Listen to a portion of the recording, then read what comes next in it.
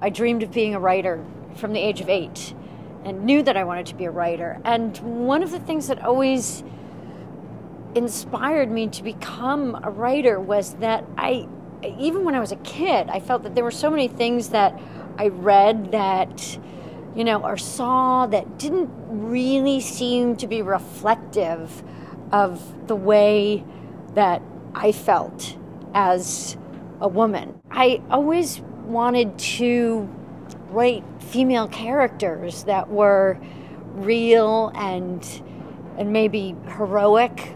I still take every opportunity that I can to sit down with women and talk to them about, what they're feeling and what their experiences are. So in a way, I always try to have my ears open.